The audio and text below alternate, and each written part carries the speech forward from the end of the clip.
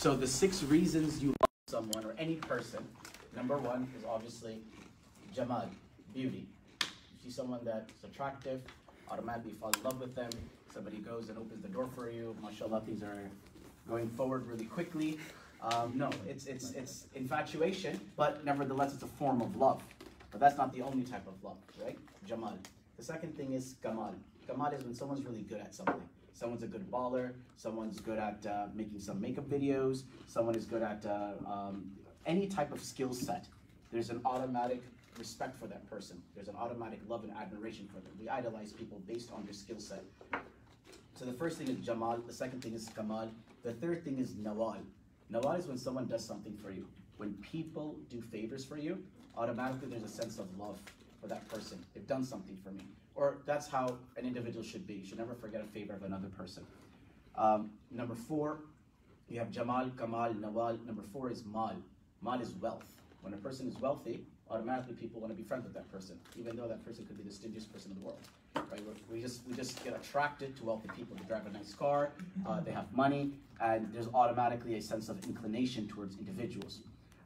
Number 5, Hubb la zawal. When there's people who may not do much for us or do anything for us, but they have an immense amount of love for us, and it's unconditional. It doesn't have to be for any reason. Just people in your life that just love you. Right? They just have a love. It could be a relative, it could be a friend, it could be a student, it could be a teacher, it could be in any capacity. And number 6, كونه كالوالد ونحن كالعيال, a parently figure in our life, someone who's mentored us through. It could be our own physical, biological parents, or it could be someone secondary. All 6 things were found in Rasulullah sallallahu alaihi wasallam, and I can go on for hours just expounding on those 6 things. However, today I just want to speak about the first point, which is the beauty of the Prophet ﷺ.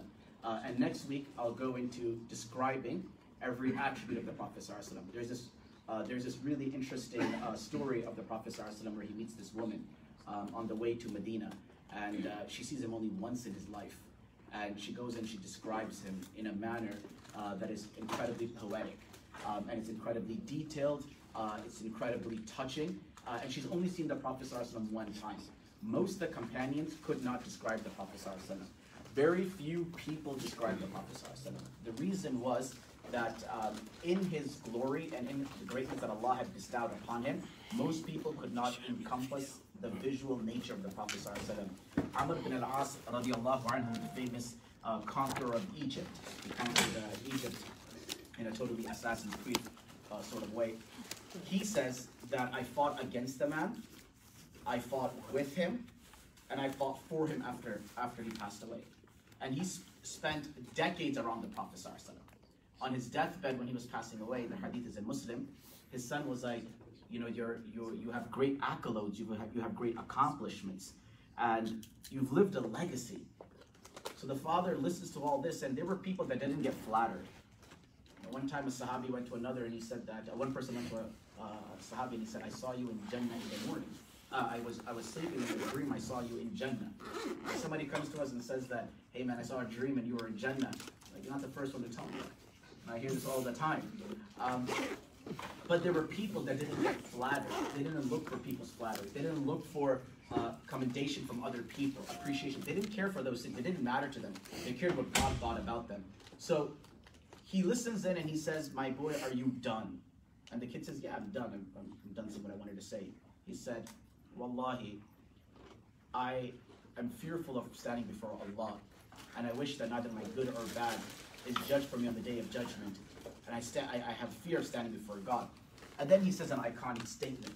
He says, Wallahi, لو قيل ليوصف لنا رسول الله صلى الله عليه وسلم ما أستطيع فلأني ما أمليت عيني قط إجلالا له. He said, Wallahi, if someone was to tell me, to describe the Prophet to me, I promise to God I cannot, for I never looked up and got a full glimpse of him. But when I would be in the man's company, my head would be down with awe and respect. And only few people could describe the Prophet ﷺ. One of them was his wives. His wives, obviously, they shared an intimate relationship with him.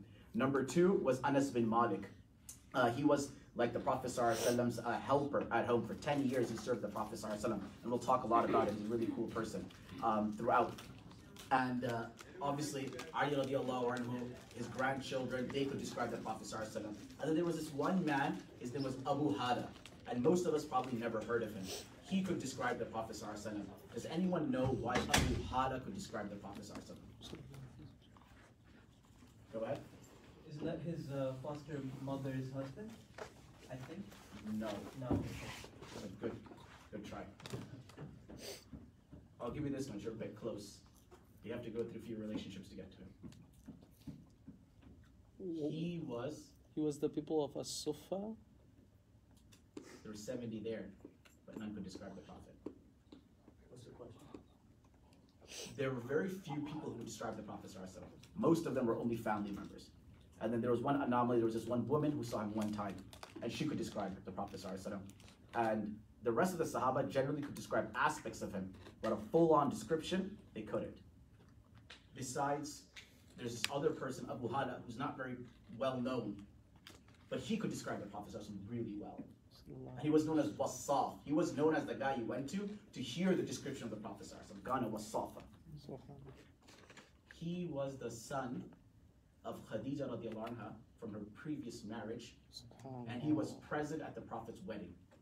So he saw the Prophet from a 25-year-old, 24-year-old, 23-year-old young man all the way past 63, passed away and onwards. So he had spent a chunk of his time with the Prophet ﷺ, and he knew the Prophet ﷺ well before prophethood. That's why, for example, myself, there's a lot of people that see me grow up. So I just came from Toronto yesterday, and there's a lot of people there. My uncle's there and a lot of family friends there. And despite how other people may appreciate or respect, but when these people will see, they'll say, well, I knew you when you were a little kid. To me, you're not Mufti Wasim, you're just Wasim to me. You're just this. I saw you running around and messing around and doing this and that. And sure, the person can rise in their scale, but they'll always remain a kid to you. And the same thing, you know, mashallah, Zishan, no matter how much of a vice president he is, but he'll still be, no, I've just seen him the way he is beautiful. But Abu Hana could describe the Prophet ﷺ. So a little bit on the beauty of the Prophet ﷺ, and I just want to give you a little advertisement or a promo. And then next week we will go through every single attribute of the Prophet ﷺ. And over the next few weeks, inshallah, till the end of the semester, we will go and describe in depth every aspect of the man himself, right? From his smile, from his talking, from his sitting, from how he told stories, how his interactions were with kids, how they were with his elders, all over, inshallah. So speaking about the beauty of the Prophet sallallahu alaihi wasallam, Hassan bin Thabit, he was known as the poet of the Prophet sallallahu alaihi wasallam, and he describes the Prophet in this amazing poetry. And he says, وَأَحْسَنَ مِنْكَ لَمْ تَرَ قَطُّ عَيْنِي وَأَحْسَنَ مِنْكَ لَمْ تَرَ قَطُّ عَيْنِي وَأَجْمَلَ مِنْكَ لَمْ تَلِدِ النِّسَاءُ خُلِقْتَ مُبَرَّأً مِنْ كُلِّ عَيْبِ كَأَنَّكَ قَدْ خُلِقْتَ كَمَا تَشَاءُ. He says, وَأَحْسَنَ مِنْكَ لَمْ تَرَ قَطُّ عَيْنِي. Ahsana over here, first he talks about inner beauty. Because you can get so many beautiful people, but ugly people from inside. And people are so focused on beautifying their outside that we forget that our insides are incredibly ugly. You know, you see those fairy tales movies or those shows where you have this like beautiful princess or this beautiful witch, and she looks into the mirror and she looks really ugly, right? It's because there's this curse on her, or this wizard who looks really young, but then when he looks into a mirror, it looks really ugly, and whatever the spell they've enchanted. And that's what sort of we've done in our life. We've enchanted ourselves with this outer beauty, and we fooled ourselves. And we begin to think we're as beautiful as we look in the mirror. But every beautiful person will lose their beauty. Every uncle you see on the masjid sitting on a chair with a shiny top on their head, they were all dashing looking people when they were young. Every grandma that you see, once upon a time, she was the most beautiful amongst her friends. But beauty is a transitory thing. It's limited. And that's why even in relationships and love, beauty should not be a cornerstone. It's something good to have. It's something good to look for. You shouldn't not care about beauty. Beauty is important. One Sahabi got married. The Prophet ﷺ told everyone, he said, you all should get married. You know, young people, yeah, y'all should get married. So one guy got really excited. He went to the first girl he found. He's like, hey, you trying to get married? She's like, yeah. And he's like, all right, we're done. We're married. Comes back to the Prophet ﷺ, like, yeah, Rasulullah, you know, I did it. And the Prophet ﷺ was like, who's the girl? He's like, I'm still trying to figure that out. And he's like, wait, did you even see the girl? He's like, no, I didn't see her. And the Prophet was like, no, make sure you see them before you get married. And she actually had blue eyes or green eyes. And amongst the Arabs, that wasn't considered attractive. So he was like, maybe after you're married to her, you might not find that attractive. Yeah, times change, right? Anyway, so he says, وَأَحْسَنَ مِنْكَ لَمْ تَرَ قَطُّ عَيْنِي. My eyes have not fell upon an individual who encompasses inner beauty more glorious than yours. وَأَجْمَلَ مِنْكَ لَمْ تَلِدِ النِّسَاءُ. Women are unable to give birth to a baby, to grow into a man or a woman more beautiful than yourself. Humans do not have the potential to give birth to an individual more beautiful than you. Allah created him perfect in so many ways. There's actually a debate. Who's the most beautiful? Is it the Prophet ﷺ? Is it Yusuf ﷺ, who is known to being really beautiful? Or is it, who's the third person? Uthman. Who is the third person that there's a debate about that when it comes to beauty? The Prophet Yusuf ﷺ. And it's a hard argument between these three. Is it a prophet?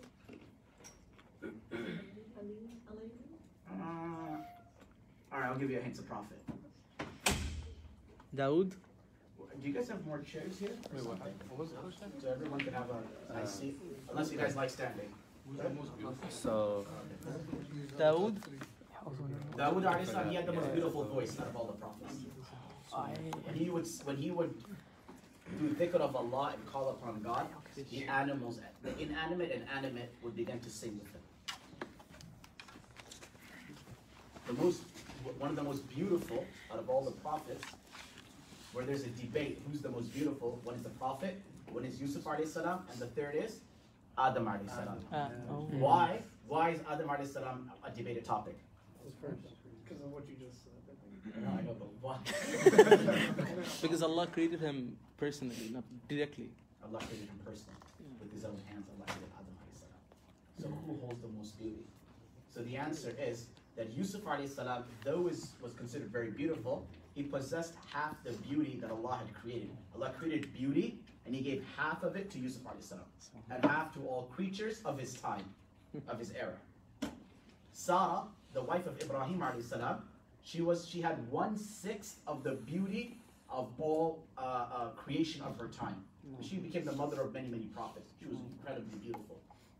And Adam ﷺ was created by Allah. However, despite each of them carrying their beauty, the Prophet ﷺ's beauty eclipsed every other individual's beauty.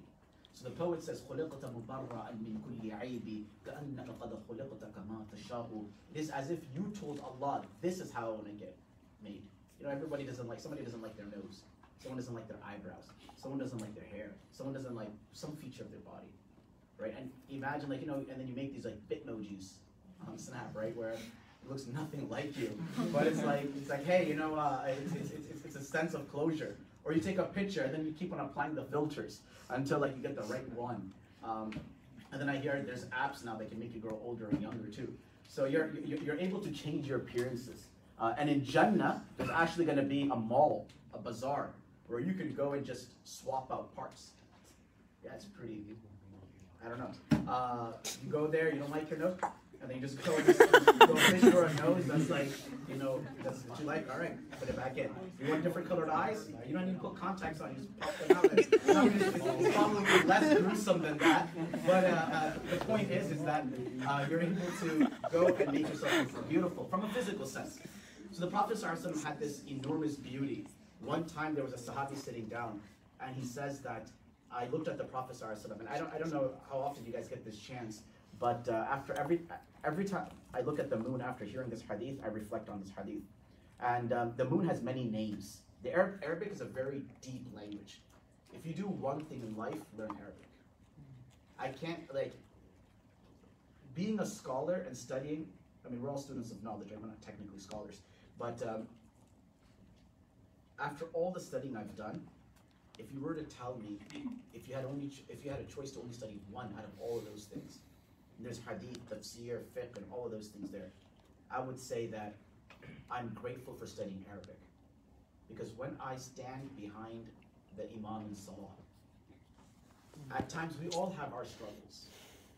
But then, every day, there is a lesson and there's a lecture for us in prayer. And I mean, we remedy that by giving khataras and lectures outside of prayer. But the reality is, in the Prophet's time, there weren't as many lectures. He spoke once a week. They said, Ya Rasulullah, talk to us more. He had one women's session and he had one general session. He had a ladies' session and a general session. And he generally didn't talk more than that. And few words.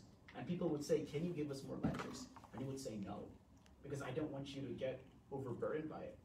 And I don't want you to feel, this is the Prophet speaking, the most eloquent of us all. But this is the wisdom. That, all right, even if you take Islam, but just, it's not like every day you're in classes, and Monday this, Tuesday that. No. Take a break. So anyway, Arabic, when you're praying Salah and you hear the Imam recite those verses of Quran, at times it's miraculous. At times it's like Allah is specifically speaking to you. And that's the beauty of our prayer. We have 30 juz, 114 surahs. The Imam picks one randomly and recites it in prayer. And there's hundreds of people behind them. It's bound to hit somebody. It's bound to connect with somebody. And the message is timeless. So Arabic is a very deep language. They have 600 words for just lion.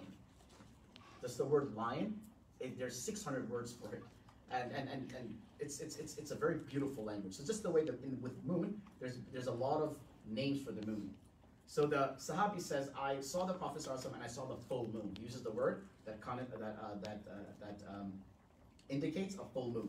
And the full moon is the 14th of the lunar calendar, not of the solar calendar. You don't go on September 14th or October 14th and be like, oh, where's the moon? But actually, this month is actually connected, so it may work. So he looks at the full moon, right? The 14th moon is like, it's bright, and it's got this soothing brightness to it. And you is anyone named Samir here? Samir, no? Does anyone know a Samir? It's a very famous name. Samir actually means the one who speaks in moonlight, from summer. The Prophet ﷺ prohibited us from having chit-chats after Isha.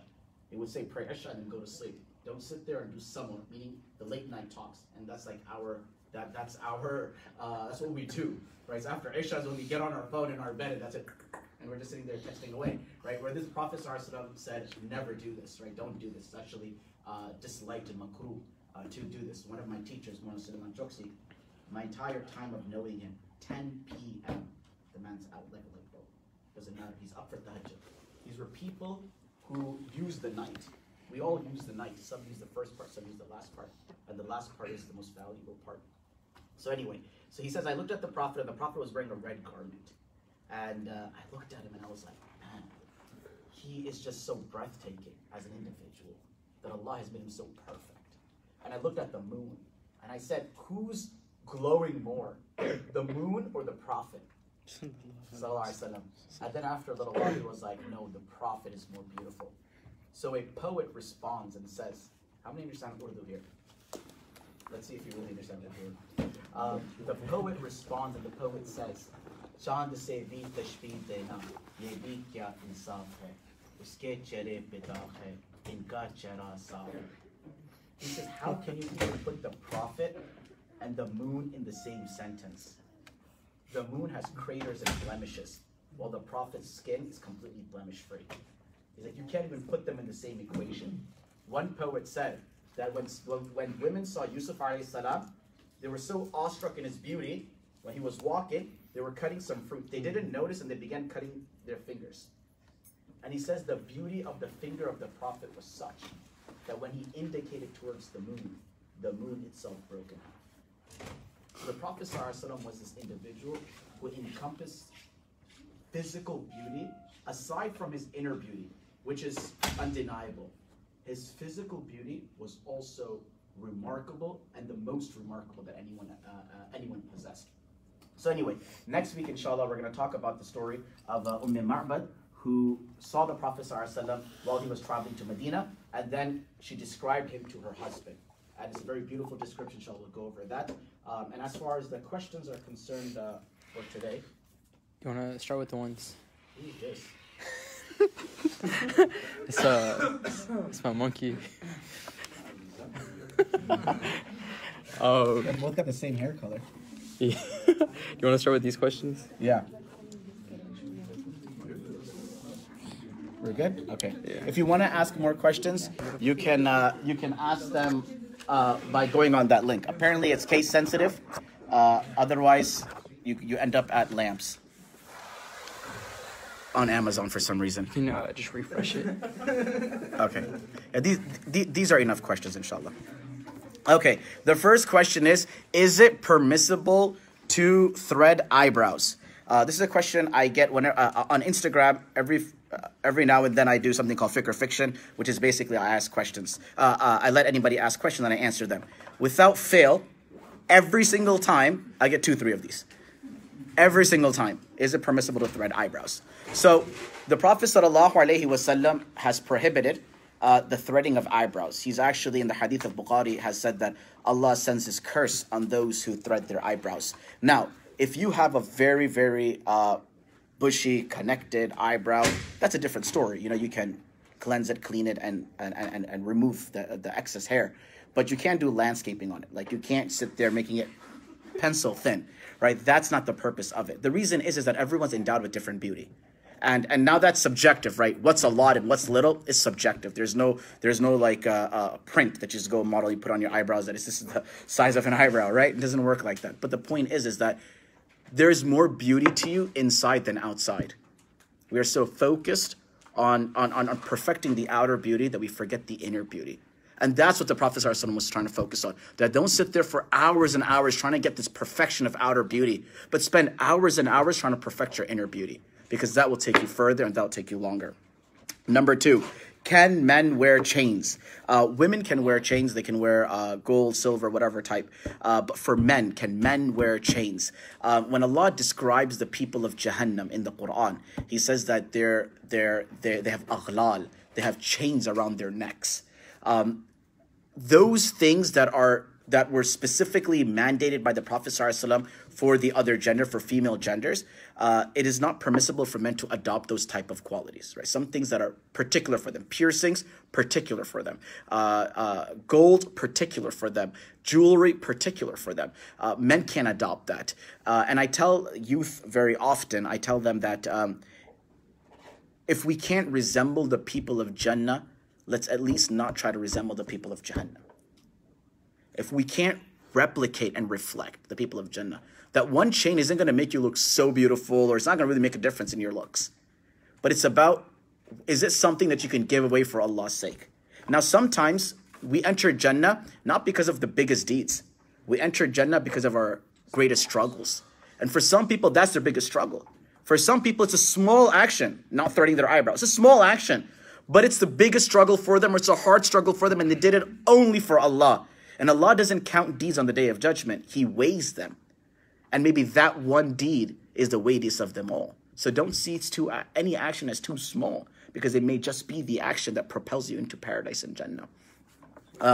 Yeah. So no Allah chains? Yeah, Allah chains or any other chains. It doesn't be like, all right, if I put Allah on it, it just become a halal sign. You got a halal chain. As soon as this chain is halal. No, you can't. No Allah chains, no halal chains, none of those things. In my community in Plano, the youth that are close to me, one of the things that I tell them is that at least in the masjid, don't wear it. If it's hard for you to stop completely, at least in the masjid, don't wear it. Right? There's places of doing things, right? The masjid is a sacred place. Abstain from the masjid outside. We all have our battles, and we all have the things that are tough for us. It's just about us trying to get help and become a better person. Number 3, how do we get over a broken heart? Don't wear a chain. No, I'm just kidding. So the heart is something that's very interesting, right? It comes from the Arabic word called qalb. Does anyone know what qalb means? Anyone speak Arabic here? 1 person? 2? 3? 4? 5? Where are you from? Palestine. Saudi Arabia? Palestine? Sudan. Okay, so we have a few different dialects here. It's good. What does qalb mean? Does anyone know what qalb means? Yeah, but what does it literally mean? Yeah. Qalb comes from the Arabic word qalaba, which means to flip. Inqilab is a revolution because it flips what was already happening. So the reason a qalb is called a qalb is because emotions constantly flip and people's feelings constantly change. And there's a hadith of the Prophet ﷺ that says that our hearts are between the fingers of Rahman, and that Allah can change them and alter them in any way. Now this is there's a lot of explanation and definition to this, but to stay focused on the point of how do you resolve over a heart that's been shattered. Before I go into this, the concept of giving our heart to someone. Our heart is a very precious thing. There was a poet I like poetry, but I'll translate for you. There's a poet that said that the heart beats in my chest, but it's unfortunate that it belongs in your hands. It's close to me, but it couldn't become mine, and it's far from you, but it became yours. The heart's very interesting, and at times we don't willingly give it to someone. You don't choose who you give your heart to. The Prophet ﷺ had multiple wives, but he would tell Allah that, Ya Allah, I treat them all equally, but when it comes to loving them, I can't control myself who I love more and who I love less. That's not in my control. Don't hold me accountable for that. If the Prophet could not control that emotion, for most of us, that's the struggle for us. Someone called me last night and asked me a question about two people that got married and they were not okay with their marriage and said, what can we do? I was like, it's not that simple that you just go to someone and be like, all right, you know what? You can't see them anymore. It doesn't end like that. Yeah, maybe like 50 years ago, there wasn't Snapchat, Instagram. I mean, we're just stalkers, right? You can't see them anymore. All right, just grab your phone and you're just seeing them at that moment, right? You can't see her anymore, and that's it. You're just following them on social media. It's hard to break away from someone. And the first and foremost thing is this is the most precious thing you possess. This is everything. The Prophet ﷺ said there's a body, there's an organ in the body. If it is good, everything is good. And if it's corrupt, everything is corrupt. And that's this. This is the most powerful thing you possess. It possesses everything. It functions. It keeps nur inside. It keeps light inside. It keeps Allah inside. It keeps everything inside. It's a very powerful organ. And giving it away hastily to someone is the whole purpose. That's not what we're supposed to do. Ali radiallahu anhu says, أحبب حبيبك هونا ما عسى أن يكون بغيضك يوما ما وأبغض بغيضك هونا ما عسى أن يكون حبيبك يوما ما. If you love someone, love them moderately. One day you may end up hating them. And if you hate someone, hate them moderately. One day you may end up loving them. Be intellectual with your emotions. Don't be incredibly emotional with your emotions, but use your mind and intellect. And when you love someone, regardless of who they are, they could be your wife, they could be your kids, they could be your husband, they could be your parents, they could be anybody. There is a level of love you give anybody. You don't love someone so far ahead that if they're removed from the equation, you're devastated and you spiral away. And you can't focus anymore. And that's the whole concept. لا يؤمن أحدكم حتى أكون أحب إليه من والده وولده والناس أجمعين. The Prophet of Allah says in Bukhari that we can't be perfect believers until we love the Prophet, and by definition Allah, more than our families, our children, and everybody in the world. Why? Now, what's the philosophy behind that? Because every person that you love will either, one of two things will happen. Either at one point in life, they won't be there for you. Now, this can either be physically, that they just left somebody somewhere else and they're not with you anymore, or it could be or it could be literally in the sense that they've passed away. But every beloved we have, we will lose one day. It's bound to happen. Or either you will pass away in front of them, but we will lose all of our beloved. And if we give this relentless and this like Bollywood type of love to anybody, when that person is gone from our life, we're devastated. And that's what happens. We start breaking down. And everything in life starts crashing on us because we've invested too much in one person. Most people are unable to love themselves. How are they going to love someone else more than that? We struggle to love ourselves. We struggle to fulfill our own needs and fulfill our own obligations. How can we fulfill someone else's obligations? How can we complete someone else when we're struggling ourselves? So the first thing is that be careful of who you give your heart to. And when you give your heart to someone, know that things can change. The heart is called heart because emotions change. And it happens all the time. I mean, it's the most unfortunate things. 30 years people are married, 40 years they're married, and they walk in, I don't love him anymore. I don't care for him anymore. I don't want to be with him anymore. Now at the age of 60, 70, I've seen people devastated and broken.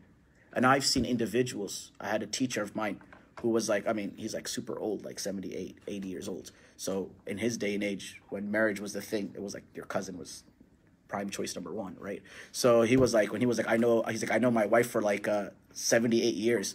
I'm like, aren't you 78?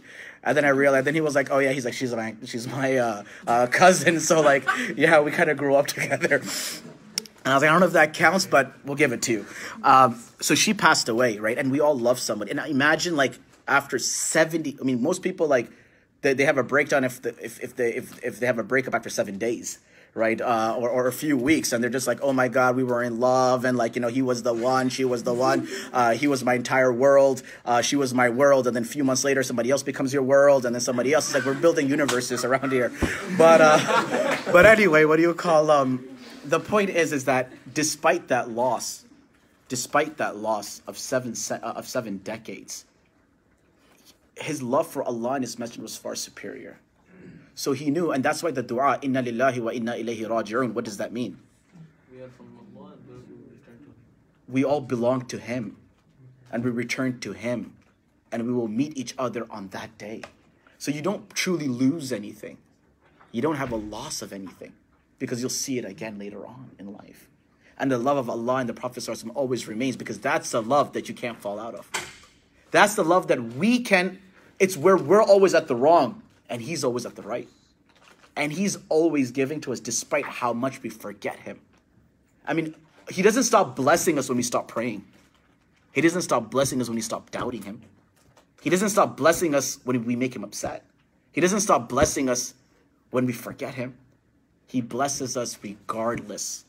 And that's true love. He's there for us regardless. He answers us regardless. He might not answer everything. That's because this isn't the end game. We have a next life. And that's where He'll fulfill all the things that were short over here. All the du'as you didn't get answered here, He'll answer there. So, getting over a broken heart, attach your heart with Allah subhanahu wa ta'ala. And that's the true undying love. Learn to love Allah beyond everything else. And every other love will fall into the love of Allah subhanahu wa ta'ala. And you'll be able to get over heartbreaks. You'll be able to get over losses. People got divorced, not just today. They've been getting divorced for centuries. They've been getting divorced since the beginning. And people's spouses have been dying in their lives for as long as the world has been existing. But people are able to get over it. Khadija radiallahu anha was the Prophet's beloved. He loved the Prophet. He loved her so much that he used to say, "Ruziqtu hubbaha." I have been sustained and nourished through her love. Like her love flows through me. And like when her friends would her friends would come at the door, and he would be like, "It's like I'm hearing her again." And that's like in a loyal sense, not in the disloyal sense. Like where you're like, oh yeah, her friend's there? Oh yeah, let me go talk to her too. No. It wasn't like that. The Prophet ﷺ, from a loyal and a genuine sense, everything about her. And we're like, man, I hate your friends, I hate your parents, I hate your siblings. And that's what happens with like cultural love. That when we begin loving someone, we want everybody else to get cut off from them. Because we want to monopolize on that love. And we think that if they love others, they will diminish the love that they show to us. But that's not how love works. I can love biryani and love someone else and my mom the same, right? It's two different types of love, right? You can love people on a different capacity. It doesn't mean, attention is a different thing.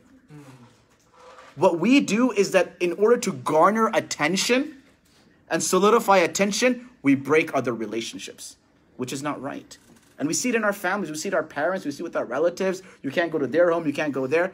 Don't repeat the cycle. Learn that love won't grow in that manner. Love will grow based on your actions and based on how genuine you are and how good of an individual you are. That's how love will grow. And always ask Allah to bless your lives with love. Even once, inshallah, when you guys get married and whatnot, do dua for that as well. Because anybody can fall out of love. And anybody can just not care anymore. It's part of life. But you have to be ready to be able to embrace it and get over it. But if you never imagine that day to come, then you're unable to deal with it. And when it does come, you get broken and you're unable to progress. Your social life goes into sham. Your work life goes into your school, everything. And then you start finding other ways of getting happy. You'll resort to drugs and drinking and partying and just trying to get a rebound off of someone else. And people try to rebound and get over, but then they look for that person in everyone, right? But they're rebounding. And they think that, okay, rebounds will work and I won't be in love with that person anymore. The only rebound is Allah. That's the only person you go to, because that's the only love that will stick with you. And that's the only love that will give you better and contentment and happiness. And lastly, how do you strengthen your memory? Imam Shafi'i, rahmatullah alayhi, how many of us know him? How many ever heard of his name? He was a really famous scholar, born in Palestine, passed away in Egypt. And he was born in 150 Hijri, about 140 years after the Prophet ﷺ passed away. He says that as a young boy, I was struggling with my memory. So I went to my teacher, شَكَوْتُ إِلَى وَكِيعِي بِسُوءِ حِفْظِي. I told him, it's a poem. He says, I struggle with memorizing. فَأَوْصَانِي بِتَرْكِ الْمَعَاصِي. So he told me that if you want to strengthen your memory, especially in learning Quran and Hadith and Islamic knowledges, right? This is particular to Islamic knowledge, and then there's just general knowledge. He says, فَأَوْصَانِي بِتَرْكِ الْمَعَاصِي. He said, stop sinning. وَأَرْشَدَنِي. And he told me, أَنَّ الْعِلْمَ نُورٌ مِّنَ اللَّهِ. That knowledge is light from Allah. It's nur from Allah. وَنُورُ اللَّهِ لَا يُعْطَى لِعَاصِي. And the nur of God is not given to the one who disobeys God. So the first thing to do is control your sins. And out of all the sins, the first thing to control is these. These are the windows of the soul. Your eyes, they capture things, and they reflect your spirituality. If you're able to control your gaze, Allah will automatically strengthen your memory. Allah will automatically bless your memory. That's the first thing. The second thing, reading Inna A'tainaka al-Kawthar 11 times after Isha and 11 times after Fajr. That's the second thing. Number 3 is when I was studying in South Africa, there was this guy from Turkey, and he had this amazing course that he had taken back in Turkey. It was a memory course, and it's pretty cool. And you can find this online. I don't know what the exact word of it is but what they do is basically they basically you all can see from. Basically, they take numbers and they give each of these an image. So the 1 is a stick, the 4 is a chair, because upside down looks like a chair. Mine doesn't, but looks like a couch, but still. Number 3 is a bow. And then, for example, if I tell you a number like 314, then you think in your mind, okay, a bow is being shot at a chair. So the arrow resembles, the bow resembles 3, the arrow resembles 1, and the chair resembles 4. So what they do is they basically train their memory through these different courses and programs where they develop a system of trying to coordinate and connect things. People ask me often that when I lecture, I go really off topic, and then I come right back. And they're like, how are you able to know where you left off? Or like most of us have even completely lost track of where you are. And that's because I used to do this quite often. Anyway, so things of this sort, whether it's this, memory games, I used to play a lot of memory games. I used to put cards down, 1 deck, then 2 deck, then 3 deck, then 4 decks, then 5 decks, and just like a bunch of cards everywhere. And the ability of knowing where they all are. So you train, it's like any other muscle. You have to train it, right? You have to work on it. And if you don't, your memory will only get weaker and weaker and weaker as you age. So this is the time where you have to strengthen your memory. Because if you don't strengthen your memory now, it'll be too hard later on. But if your memory is strong now, it will slow the process of it becoming weak. And lastly, or second to last, use it often. Memorize things often. Try to memorize something every single day. This will strengthen your memory. I memorize poetry all the time. And that's just because I want to sharpen my memory. I want to have the ability to be able to memorize. I hear numbers, I hear something, I try to memorize it immediately. Addresses, I try to memorize it immediately. And that's the whole thing. I'm just trying to sharpen my memory. And last, but definitely not least, eat badam, eat almonds. Okay.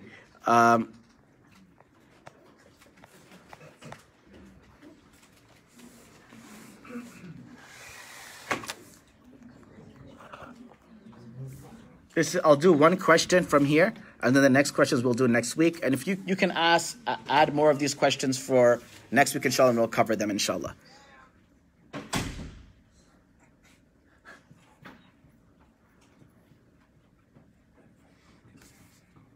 How do you convince a brother who is a felon to stop selling prescription?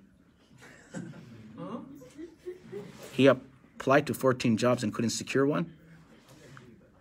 How do you convince someone to break the cycle of their mistakes? I think that's what they're asking me. So usually the question is a one-liner, but then people give you a whole story for it. And that's why I generally don't answer questions on phone call, because people tell me the whole background story. And the question was just like, oh, I broke my wudu. What do I do now?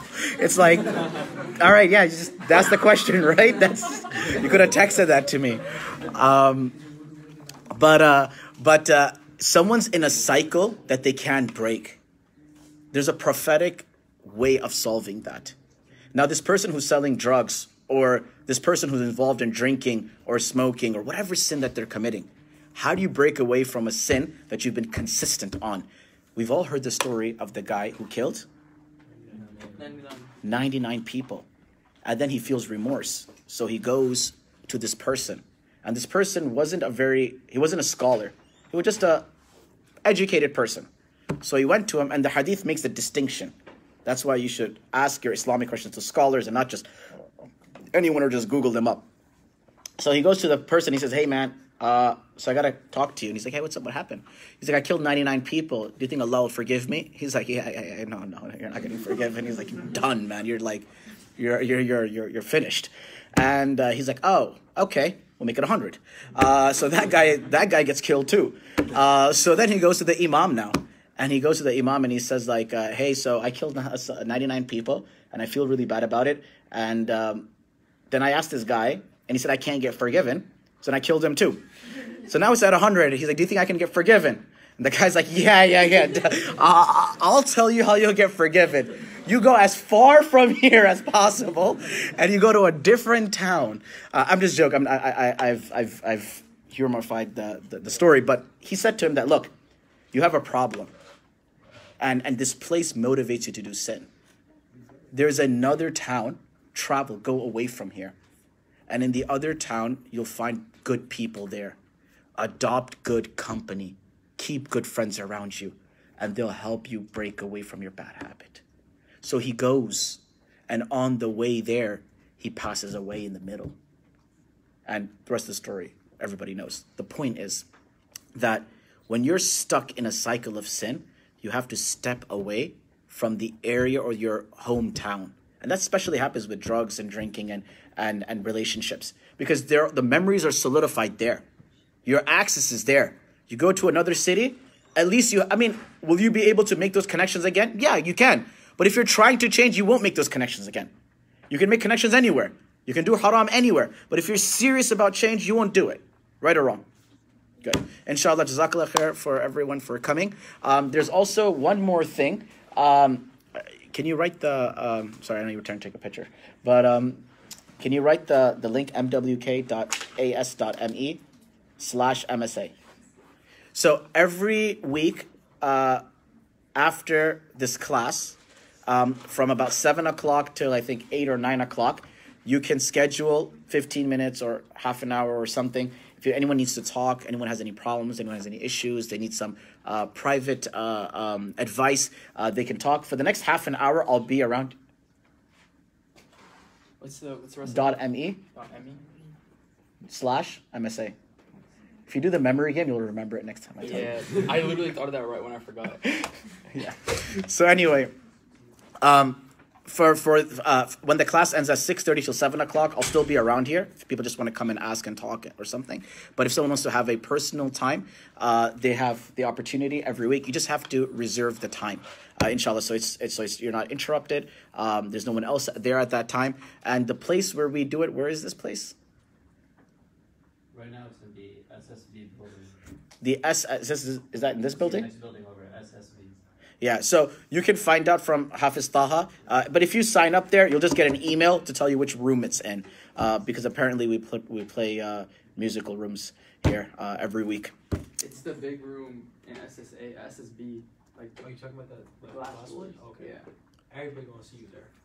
Yeah. We're trying to get a smaller room. Yeah, last week there was a person talking to me. There's a group of people that came, they looked at the sign that said this is one-on-one sessions with and they still came inside. And I was just like, you know what, it's all good. But jazakallah khair, and assalamu alaikum wa rahmatullahi wa barakatuh.